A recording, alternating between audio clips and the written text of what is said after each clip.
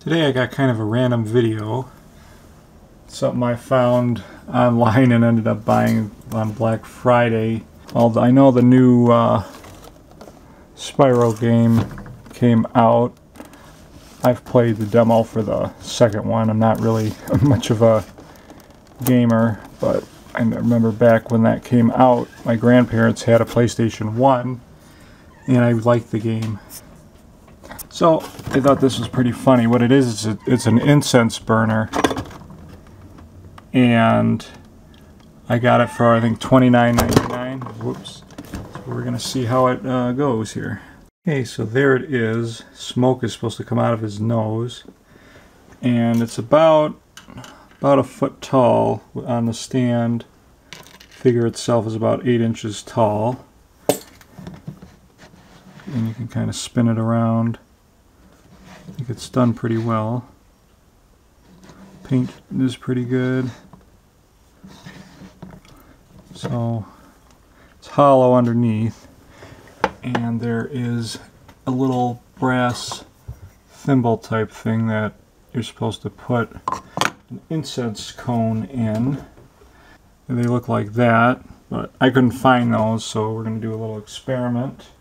What I have is the stick type and mystical, since I thought that was appropriate.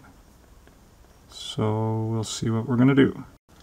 Okay, so I filled the little incense holder halfway with sand. You could probably use table salt or dirt even to put in there. And then I broke off about a 2-inch piece of incense stick, so just so it's sticking up a little bit so I can light it.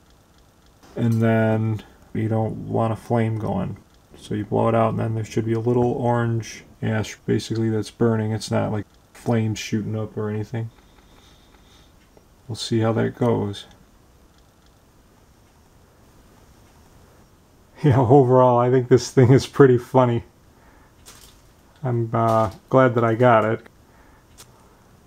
And that little $2 pack of incense sticks, I think they'll last for years, because well, that little piece, it goes for about 5 minutes making smoke. So that was $2, and each single stick I could cut up into like 7 or 8 pieces, I think. So yeah, I usually don't buy stuff like this. I just bought it on a whim. So it looked like a goofy thing to have.